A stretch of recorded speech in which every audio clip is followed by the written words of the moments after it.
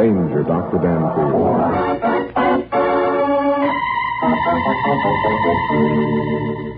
As our story opens, we find Dr. Danfield, authority on crime psychology, in his office, dictating to his pretty young secretary, Rusty Fairfax.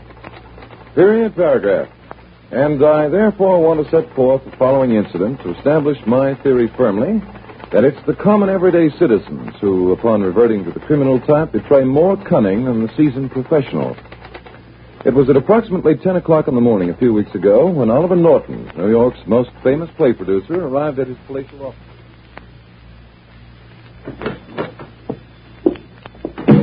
Good morning, Mr. Norton. Good morning, darling. Any important calls this morning? Yes, Bill Saffron called. He'd like you to meet him for lunch. Let me see. I have that Carlson matter.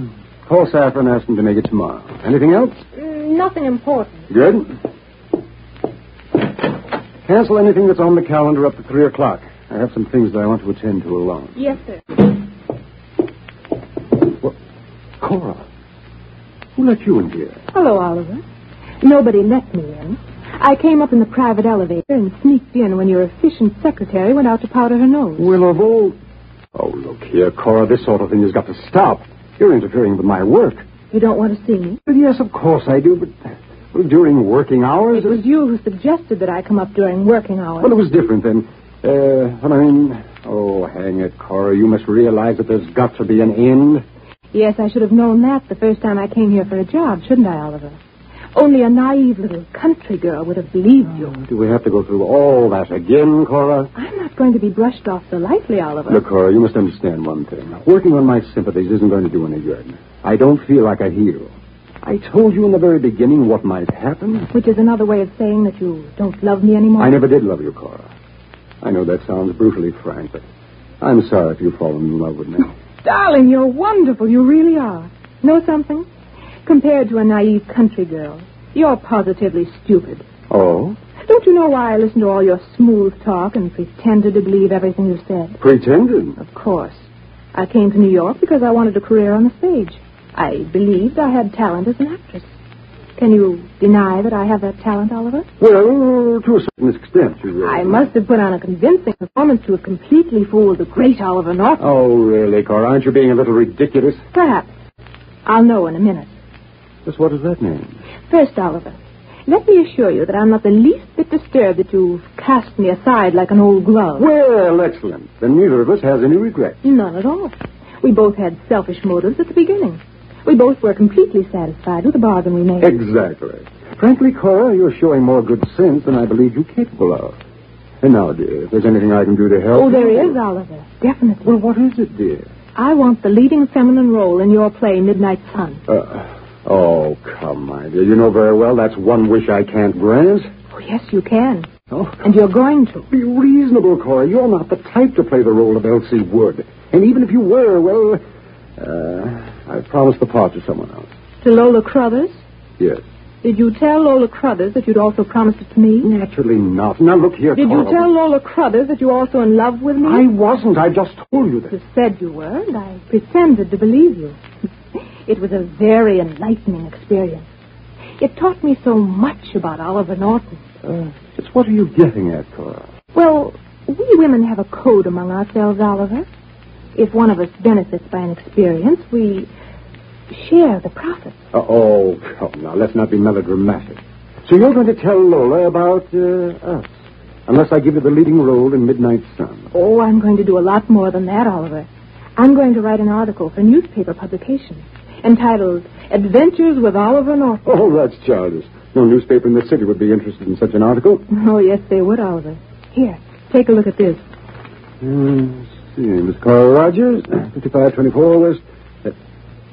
Cora, this letter says the New York Express would be interested in purchasing some letters which I wrote to you. I wrote you no letters? Really, Oliver? You're going to be surprised when my article appears. You can't do this. It's blackmail. It's defamation of character. Well, how quickly you catch on to things, Oliver. Now, listen. Here it is in a nutshell. As far as everyone else goes, I'm still the naive little country girl who came to New York to go on the stage. Oh, that's surefire human interest stuff. And the fact that the great and mysterious Oliver Norton took a personal interest in me, well, makes it even better. You fool, don't you know that this will ruin your chances on the stage forever? Of course I know it. And I know also it'll ruin the great Oliver Norton forever. I know it'll ruin your play, and I know it won't do Lola Crothers any good. You see, Oliver, we're going to rise or fall together. That's the bargain we made. And so you're willing to throw everything overboard just yes. to... Yes, I'm willing. Are you? No. Cora, does your newspaper friend know that you're here in my office now? No, but he will. And you sneaked in without my secretary or anyone else seeing? Would you have seen me if I'd announced myself? No. I wanted to give you a chance, Oliver, so I... What are you locking the door for? Cora, you made one big mistake. You forgot that there's another answer to the problem. Oliver, what are you going to do? No, you keep away from me. You forgot my idea that Oliver Norton's reputation is impeccable. He doesn't become involved in shoddy affairs. No one would believe that he was capable of... I won't pucker that. No, don't you. You underestimated me, my dear. This will prove how wrong you were.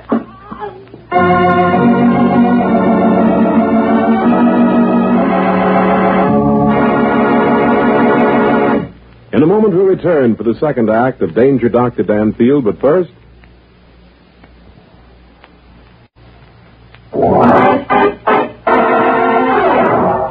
And now back to Michael Dunn for the second act of Danger Dr. Danfield.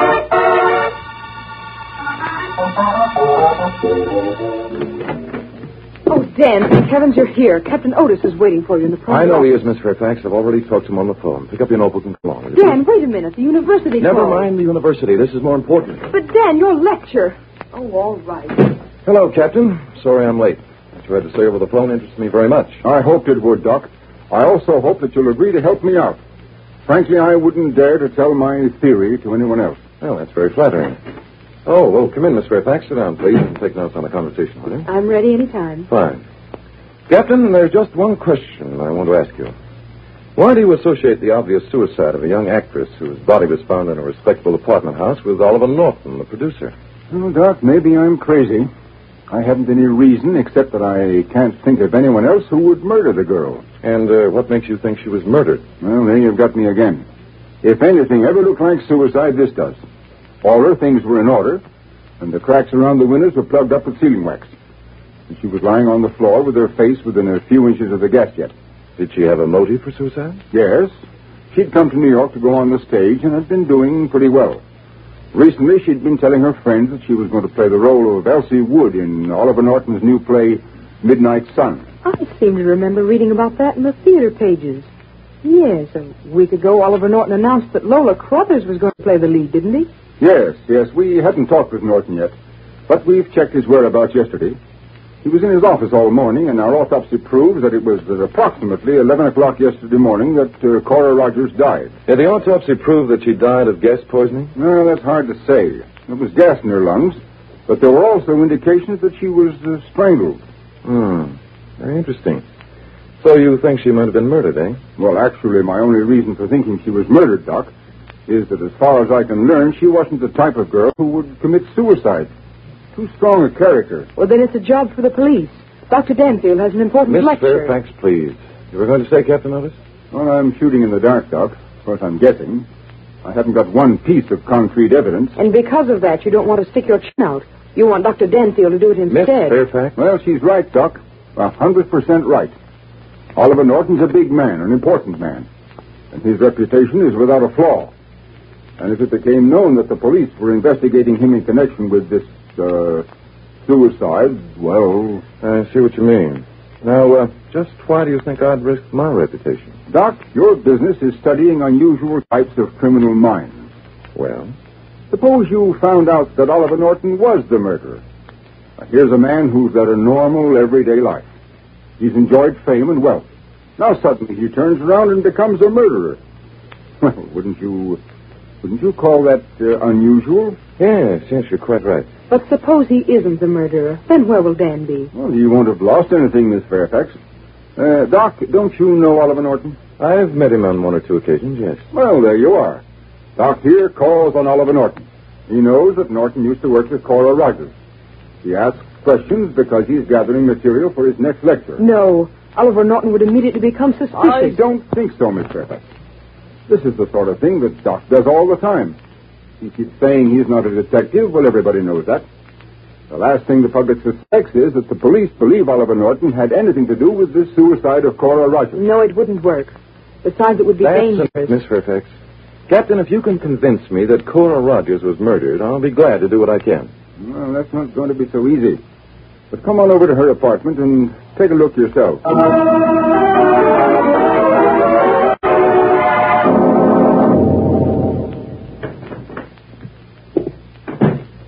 This is it here.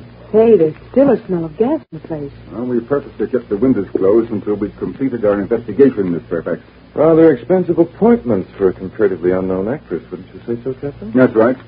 Miss Rogers, with the help of Oliver Norton, had done very well for herself. I see. Is the room in the same condition as when the cleaning woman discovered the body? Yes. And Miss Rogers was found lying there on the floor near that gas heater. The burned match on the rug was apparently used to melt the sealing wax. Why don't you dust the burned match for fingerprints? Wouldn't that tell you something? It'd be practically impossible to get a print from a match that size, Miss Fairfax. It's a safety match and unusually small. Find anything, Doc? Oh, no. Just looking around. Seems odd that anyone would have enough sealing wax on hand to seal up all the windows. On the contrary. It wouldn't take as much as you think. A little more than 2/3 of that stick on the dresser was all that was needed. We also found some envelopes that Miss Rogers had sealed with the same wax, so we know it wasn't brought in from the outside. How about fingerprints on the stick of wax? Oh, we tried that, but there weren't any. All wiped off. They were? Well, it's funny to me that anyone who was going to commit suicide would bother to wipe their fingerprints from a stick of wax. A very clever observation, Miss Fairfax. Captain, I suspect you knew one of us would ask about that. What's the answer? Well, frankly, Doc, it establishes my theory more firmly that the girl was murdered. I thought if you discovered it for yourself... I see. You're sure you didn't wipe the prints off yourself, Captain Otis, just so we... Miss Fairfax, let's not try to be too clever. Captain, are these articles on the table the contents of Miss Rogers' purse? That's right. All her personal things are right there. Let me see. Handkerchief, keys, lipstick, cigarettes and lighter, trouser plate, vanity, wallet, change, purse, newspaper clipping. Well, this is amazing. What's amazing about it? I've got the same kind of junk in my purse. Have you indeed, Miss Fairfax? Captain, are you positive that these are all the things that were found in Miss Rogers' purse or on or near the body? Yes. Why? Miss Fairfax, I want you to call Oliver Norton immediately and make an appointment for us to see him. Dan, you mean I mean, Miss Fairfax, that now I'm not only positive that Cora Rogers didn't commit suicide, but I can tell in a very short time whether or not Oliver Norton murdered her.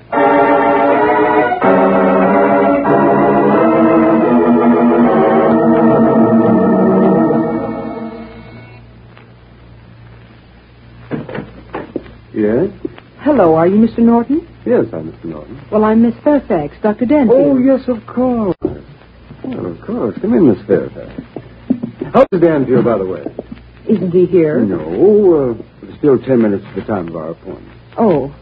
Well, then perhaps you can give me some warning as to what to expect from Danfield. Didn't he tell you over the phone? No, my secretary took the call.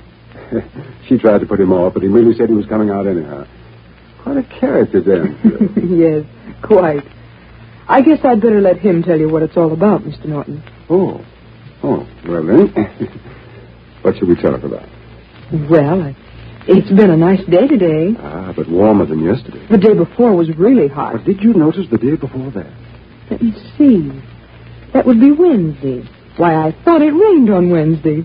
Miss Fairfax, you're wonderful. I must congratulate Danfield on his choice of a secretary. But come now, hadn't you better tell me what Danfield's got on his mind so I can prepare myself a bit? I'm sorry, Mr. Norton. Dan wouldn't want me to, I'm sure. By George, I know. You do? It's about Cora Rogers' suicide. It must be. What makes you think Well, that? he knew she worked with me. Oh, what a tragic thing to happen. And just when she was about to appear as my leading lady in Midnight Sun. What? But I thought that Laura Crothers... Oh, no. You probably read that in the newspapers. I don't know how they got hold of the story. I denied it as soon as I could. And yesterday I announced definitely that Cora was to have the part. What time yesterday? What time? It was sometime in the morning. My secretary phoned it in. Was it before 11 o'clock? Well, probably. Otherwise, it wouldn't have made the afternoon editions. Hello. Yes, this is Norton speaking. That can't be true if it is. Oh, what's that? Danfield? Well, you don't mean it. Is something wrong with Dan? Who's that on the phone? Just a minute, Miss Fairfax. Oh, what was he doing in the... Very well. I'll be there immediately. Who was that? What's happened to Dan? That was the night watchman in my offices, Miss Fairfax. He just found Dr. Danfield lying on the floor beside my desk. Shot.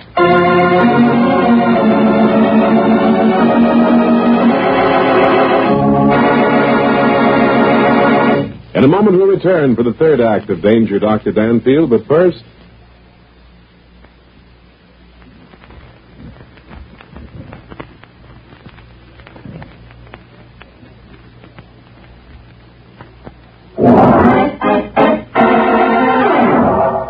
Now back to Michael Dunn for the third act of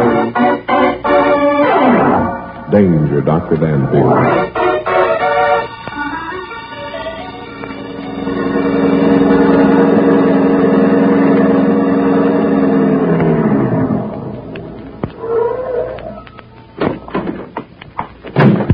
Well, let's hurry. Yes. I'm afraid hurrying isn't going to help matters, my dear. This is my private elevator. My office is on the second floor. Dan can't be dead. He can't be. Can only hope for the best. I don't know what he was doing in my office this time of night. What did the watchman say? Did he say that Dan was dead? No, my dear. He merely said that Danfield had been shot. Here we are. However, I'm afraid the implication wasn't very encouraging. Which way is your office? This is it. Directly across the hall. I tell you I'm all right, Captain. I'll be complete. Oh. Here's Miss Fairfax and Mr. Norton. Dan, your face is covered with blood. Oh, Dan, I'm so glad you're alive. Alive, Miss Fairfax? Whatever gave you the impression that I wouldn't be? You were shot and all that blood on your face. A mere scratch. Hello, Norton. Apparently we got mixed up on our appointment. Mixed up? But you said you were coming out to the house. No such thing. Miss Fairfax, you made the appointment with Mr. Norton for here in his office, didn't you? I made it. Well, Dan, listen. Of course you did. Well, Captain, I think I can give you an answer in a very few minutes. My answer? But listen, Doc, I don't Naturally you don't, Captain. Norton, while waiting for you to keep your appointment, I read in the newspapers that you decided to give the leading feminine plot in Midnight Sun to Cora Rogers. Yes. It's a pity she didn't know about it before she tragically took her own life. She didn't take her own life. She was murdered. Captain, will you do as I suggest? Yes, but... Thank you. Norton, may I have the address of Miss Lola Crothers, please? Lola Crothers? Now, look here, Dan. It was Lola Crothers who shot at me tonight. She did so because she thought that the man sitting at your desk was you. I want to ask her one question. Then I think we'll know who it was who murdered Cora Rogers.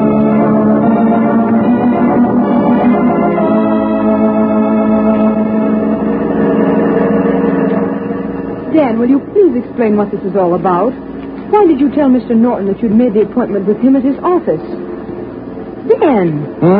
What was that, Miss Fairfax? Appointment? What appointment? Oh, skip it. Yes, very good idea. Now, let me think a minute, will you? What would such a person do under such conditions? Dan? Another question, Miss Fairfax? Yes. What's the question you want to ask Lola Crothers? It's not a very difficult question. I merely want to ask her at what time she called at Mr. Norton's office on the day of the murder. How do you know she called there? I don't, Miss Fairfax. Well, that tells me a lot. Well, when you discover whether or not she was there and at what time, what's it going to prove? I've already explained that, Miss Fairfax. It's going to prove who murdered Cora Rogers. Oh, by the way, what did you and Mr. Norton talk about at his house tonight? The weather. Very interesting subject, the weather. Don't know what we'd do without it, no, indeed. Well, I believe this is Miss Crothers' apartment building. Come along, Rusty. We're about to meet another unusual type.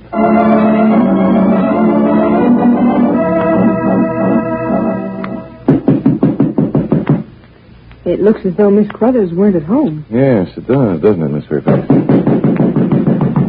Well, if she were, she'd have heard you knock by now. That's the 5th time. This is unusual. I'll try the door. Well, that's odd. What's the matter? The door's unlocked, but it seems to be stuck. Stuck? Yes. There we are. Dan, look here at the door frame. Yes, I see it, Miss Fairfax. The door was stuck with sealing wax. Dan, I smell gas. So do I. Here, I'll find the light switch. There. Dan, on the floor near the gas heater. Quickly, Miss Fairfax. Open some windows while I turn off the gas. Pity we didn't get here sooner. I'm afraid it's too late. Dan, is she... Yes, I'm afraid she is, Miss Fairfax. Oh, Dan, this is awful. She died exactly as Cora Rogers died. Cora's windows were sealed with wax, too. Oh, there's the box of matches on the floor, and there's the newspaper telling of Cora Rogers getting the lead in Midnight Sun. You're right in every respect but one, Miss Fairfax. What's that? Lola Crothers didn't die in the same manner as Cora Rogers. The sealing wax, which caused the door to stick, indicates that no one left this room after the wax was applied. Then Laura Crothers did commit suicide. Yes. Please get Captain Otis on the phone and ask him to come up here and bring Oliver Norton with him.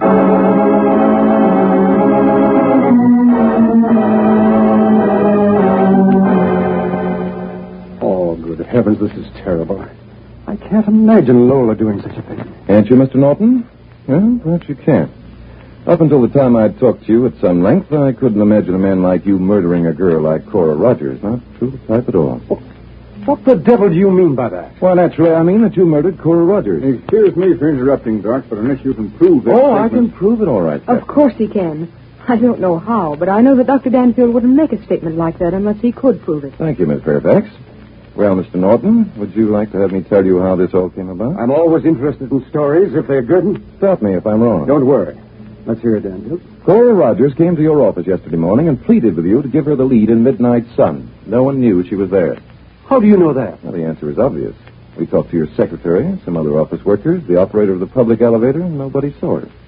Does that answer your question? This is so ridiculous, it's silly. Miss Rogers threatened you, probably with some kind of blackmail. In a fit of rage, you strangled her into unconsciousness. This is the most fantastic notion I've... Quiet, Norton. At that point, Mr. Norton, you ceased to be a normal, everyday citizen. Your mind reverted to the crafty cunning of the criminal. So what did I do? You carried Miss Rogers to the kitchen, which composes a part of your elaborate suite of offices, and allowed her to inhale enough gas fumes to finish the job you started. So, that's why it was difficult to tell by the autopsy just how Miss Rogers died. Yes. Still being motivated by the criminal instinct, which was now uppermost in your mind, Mr. Norton, you called the press and released the story that Miss Rogers had been given the part in Midnight Sun. And that night he carried Miss Rogers' body to her own apartment. Exactly, Captain. First of all, however, Mr. Norton held several conferences in his office. The body during this time remained in the kitchen. So that established the fact that Norton was in his office all day. Yes, and when Lola Crothers read the announcement in the evening paper, she phoned Norton, who told her flatly her contract was canceled. And that's why Lola came down here a couple of hours ago and tried to kill Norton. That's right. Everything worked out as a perfect alibi for Norton. But how about Lola Crothers? Did Norton murder her, too? No, Lola Crothers committed suicide. When she shot at me and missed, she realized I'd recognize her. I think that she'd intended to take her own life anyhow after she'd killed Norton. So she did it in the same manner that Cora Rogers had died, hoping that the similarity of the two suicides would reflect unfavorably on Norton. Yes. Lola thought that Miss Rogers had committed suicide. If she'd known that Miss Rogers had been murdered, I think it would have made a difference. Well, Norton, you haven't stopped me for quite some time. An experienced producer never interrupts a good performance. Yes, you were correct in your reenactment, Danfield. But you forget that Oliver Norton is famous for producing dramatic climaxes. Watch out, Doctor, you're going to shoot him. Stand back, Danfield! Oliver Norton plays this scene alone.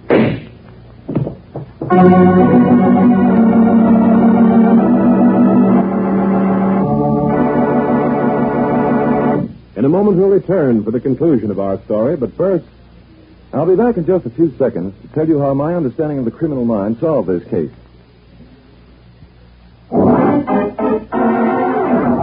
And now for the conclusion of Danger, Dr. Danfield. Period, paragraph. It was, of course, my knowledge of the criminal mind, plus the fact that merely by the process of elimination and the establishment of motive, I was able to piece together the movements of Oliver Norton, and thereby... I'm not through, Miss Fairfax. Dan, do you mean you were only guessing when you told us how Norton had murdered Cora Rogers? Of course I wasn't guessing, Miss Fairfax. I never guessed. The murderer had to be Norton. Anyone who studied the human mind as much as Now, just a minute, Dr. Danfield. How did you know that Cora had been murdered in the first place? The first place? Don't pretend innocence. When we first visited Cora Rogers' apartment, you said you knew it was murder. How'd you know? Well, it was the burned matches we found on the floor, Miss Fairfax. Burned matches? Yes. Yes, you see, they were safety matches, as you, of course, remember. Well, safety matches come in boxes, Miss Fairfax. As a matter of fact, they're useless without the box to strike on. And if you recall, we found no box. People do things instinctively, if it has become a long habit with them. Oliver Norton instinctively placed the box of matches back in his pocket after melting the sealing wax. Oh, Dan, I've got to break down and admit it.